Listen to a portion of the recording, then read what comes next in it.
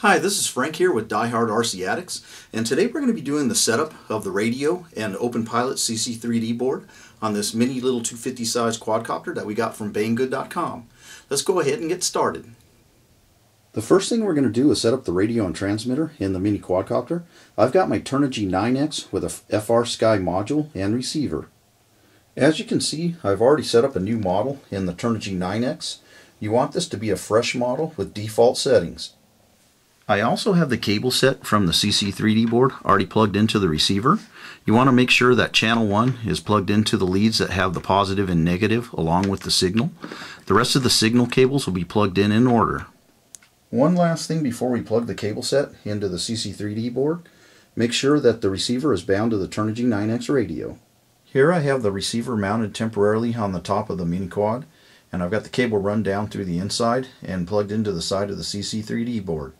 Next we need to check and make sure that the ESCs are all plugged in the correct order. Here we can see all 4 ESC cables plugged into the control board. They're in order from front to back, or number 1 through number 4. And from the top of the quad, we'll look at the order of being plugged in. The front left hand side is plugged into number 1. The front right hand side is plugged into number 2. The rear right hand side is plugged into number 3. And the rear left hand side is plugged into number 4. I'd like to make a quick note here about the ESCs. If you're using ESCs that have built-in BECs that are switching BECs, you'll want to disconnect the red wire from 3 of the ESCs and leave one of them for powering it. These ESCs have normal analog BECs in them, so I'm going to go ahead and leave them all plugged in. Now we can move on to the setup of the OpenPilot CC3D board. The first thing we want to do before we get started with the CC3D board is to make sure you have the latest version of OpenPilot GCS, the ground control station. This is version 14.10. Alright, we're going to start off by checking the firmware. So we can go down here to the bottom and click on firmware. And in order to upload the firmware, we have to make sure that the bootloader is up to date. So to check what version bootloader we have, we're going to hit rescue and follow the instructions. So I'll hit the rescue button. It says to plug in the USB to the computer. And it should find the board. It's found our board. And down here it'll tell you what version bootloader you have, BL version 4. I have the latest version on here because I've already flashed it. I'm going to go ahead and show you how I did it. All the links to the programs that you'll need I'll be putting in the video information bar below. So I'm not going to go into detail about where to go to get these programs, so just check the video information bar. So I've already downloaded the latest bootloader uploader, so we're going to go to open. It's on the desktop in a CC3D folder, and I've got bootloader number 4. I click on this and open it, and now we're going to flash the new bootloader on to the board. So you hit flash. And as you notice, the board is blinking blue. So it says to let the board blink till it stops blinking blue, and then give it an extra 10 or 15 seconds just to make sure it's done what it's doing.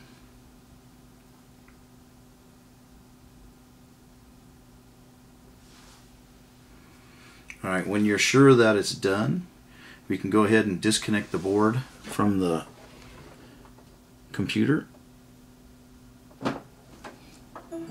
Alright, the board's disconnected. Now we're going to hit the rescue button again, and then we'll plug the board back in. Hit the rescue button. Plug the board back in. And if you had a different version in version 4, it would show the difference here. It's changed it from, say you had version 3, it would go up to version 4. Alright, so now that it's showing that we have version 4 on there, the next thing we want to do is erase all the settings on the board because we're going to be setting it up. So we're going to come up to the erase settings, click the erase settings. It's going to ask you if that's what you want to do. You just click OK.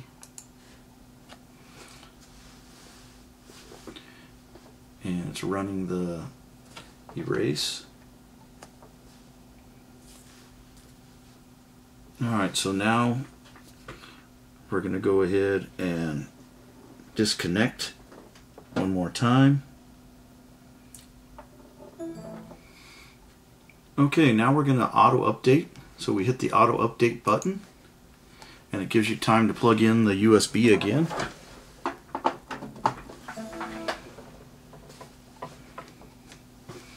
And now it's uploading firmware to the board.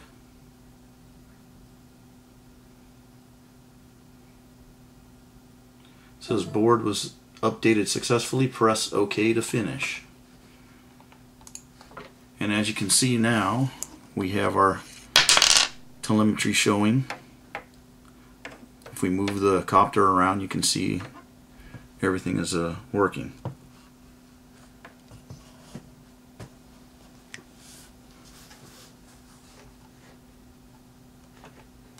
Alright, now we're done with the firmware upgrade. We're going to go ahead and move on to setting up the board. Now we're back on the Welcome tab, and we're going to use the Vehicle Setup Wizard to set up what type of vehicle we're using with the board. You want to make sure that the board is plugged in and connected, and it'll show it down here. So let's go ahead and double click on the Vehicle Setup Wizard. It says to make sure that all the props are removed from the vehicle before proceeding, and as you can see, I've taken all the props off. Let's go ahead and hit Next. It's asking to upgrade the firmware. We've already done that, so we can skip this. The next part is OpenPilot board identification. It should tell you the board that you have here is correct. It's the OpenPilot Copter Control Board 3D. So we're going to go ahead and hit Next. And this is the input signal. I'm going to be using the normal PWM input, so I'm going to leave it on there, but if you were going to change it to PPM or S-Bus or something, you can click on one of the other ones to set it up that way. So let's go ahead and hit Next. Here we select the type of vehicle that we're going to be using. We're using a multi-rotor, so it's already selected. We'll hit Next. And here's the drop-down menu for the type of multi-rotor that you're using. I checked the H-Copter earlier, but it's actually a hexacopter. So I'm going to go ahead and select the closest one, which is a X configuration quadcopter. And we'll hit Next. Actually, before we go, it shows you here also the rotations of the props. So you might want to look at that just to note it. So we'll hit Next. And this is where we select the type of ESC we're using. These are Simon K ESCs, so they have a high refresh rate. So we're going to leave it on Rapid ESC, which is rated up to 490 Hertz. Click Next, and then it just gives you the OpenPilot configuration summary of the things that you've selected. Everything looks good. We're going to go ahead and hit Next. Alright, for this next one is to calibrate the sensors. You want to make sure that you use some kind of level and make the quadcopter as level as possible, and then hit Calculate, and it will calculate all the sensors.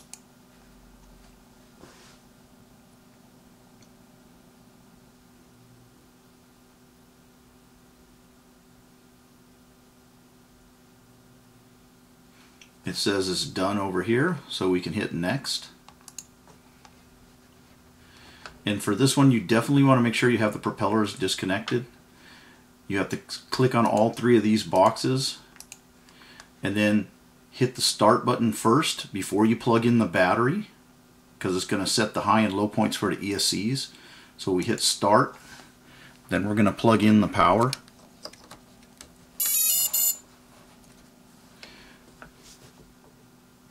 And it shows the high point here. Hit stop and it'll move it to the low point of the ESC. The number's changing. When it's done, you can hit Next. And then we're going to unplug it and reboot it for the next part of this setup. Again, here it's telling you make sure you have the props off the quadcopter. And here we're going to be setting the starting points for each individual motor, and this is where you can check the rotation. It shows motor 1 should be going clockwise. Hit the start button and bring up the throttle just till the motor starts moving. Then hit stop and hit Next, and it shows motor 2 should be counterclockwise. You want to double check when it's spinning that it's spinning the correct way. Do the same thing. Hit start, bring the throttle up, hit stop, go to next for motor number 3, which is clockwise, hit start, bring the throttle up, hit stop, hit next for the last one, which is motor number 4, and it's going to be counterclockwise, start, bring the throttle up, hit stop. Alright, and then hit next.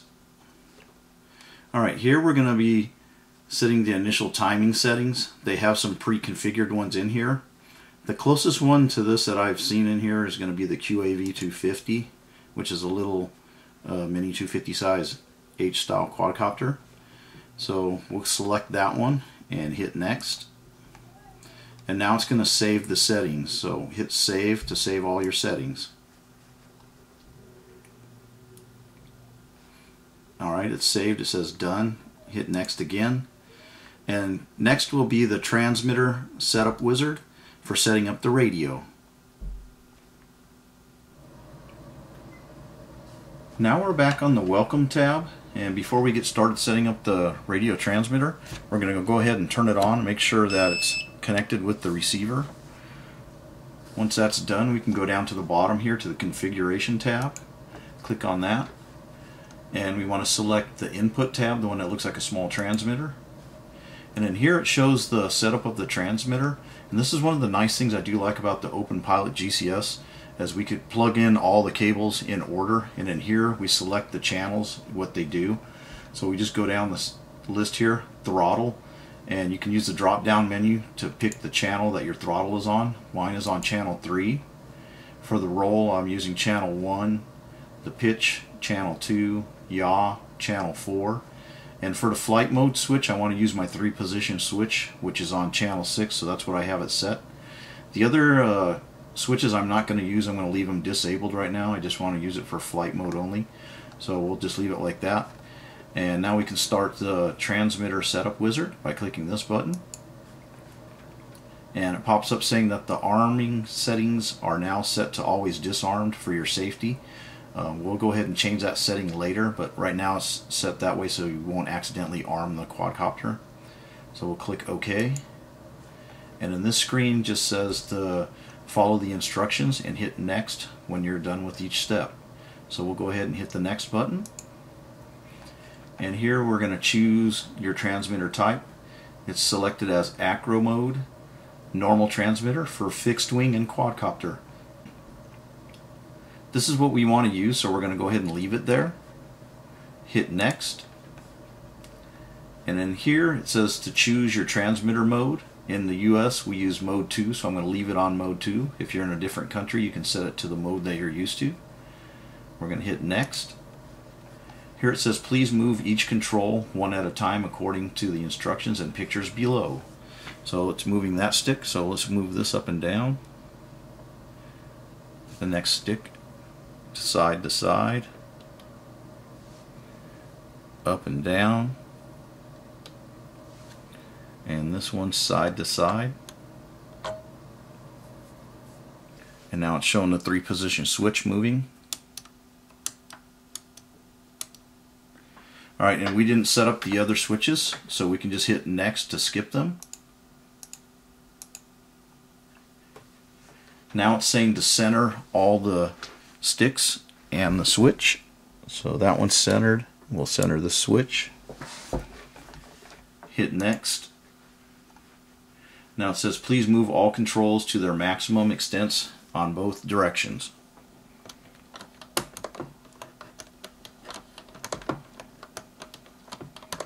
And it's also showing the switch, so let's flip the switch. It says hit next. And then it says here, please check the picture below and correct all sticks which show the inverted movement. So if your movement is the opposite, you can reverse the channels here. So let's check them. I've already have my pitch checked as reverse because it was set up backwards, but you want to make sure that the stick movements are the same as what it shows on the screen. Alright, so now we can go ahead and hit next. It says we've completed the wizard. Please check below if the picture mimics your stick movements. So everything should be correct now. Everything's moving in the right direction. Check the switch. It all looks good.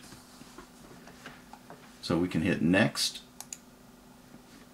And now this is the part where we change the arming settings.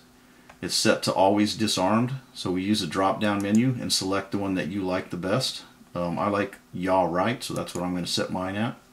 And here is the timeout for after it's armed, where it will shut off. You can set it in seconds. Originally it was set at 30 seconds, but I thought that was a little bit long, so I changed mine to 15. And then after you've got these settings set, you just hit the save button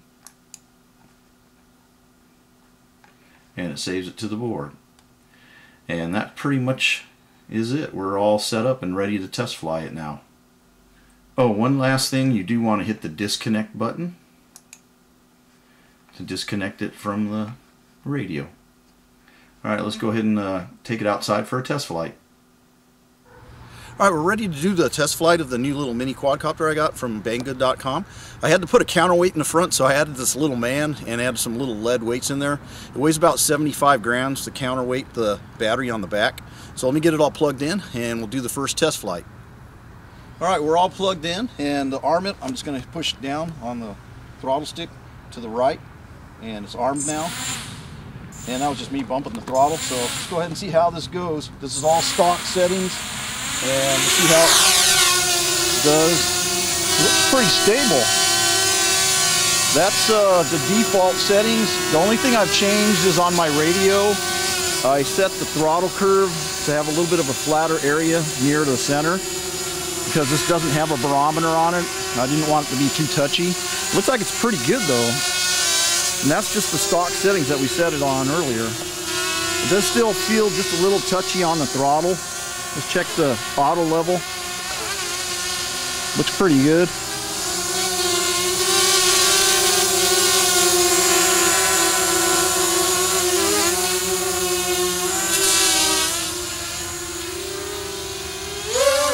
Yeah, I think that's pretty gone.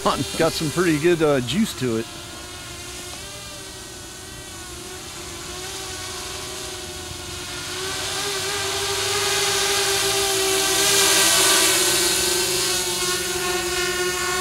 Here, do that again.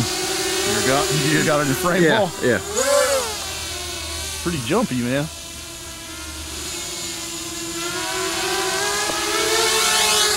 Alright, this is going to conclude the setup portion of the build for this little mini quad. I'm going to be doing another video with more flight testing. Today I just wanted to make sure that it flew okay after setting it up with stock settings. I want to say thanks guys for tuning in to Die Hard RC Addicts, and please be sure to check all the links below this video. I'll have links to all the software that we use for this and also the quad parts that we use to build it. And please be sure to check out Banggood.com, who was nice enough to send us this little mini quad. Thanks again guys, and see you again soon.